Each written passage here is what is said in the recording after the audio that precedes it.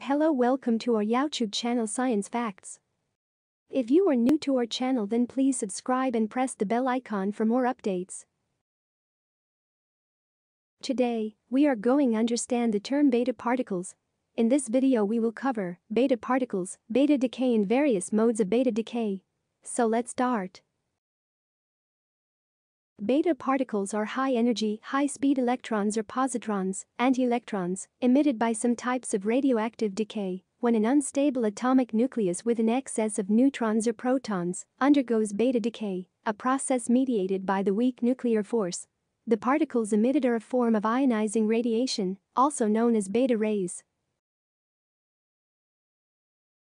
Beta particles are a type of ionizing radiation, and for radiation protection purposes, are regarded as being more ionizing than gamma rays, but less ionizing than alpha particles.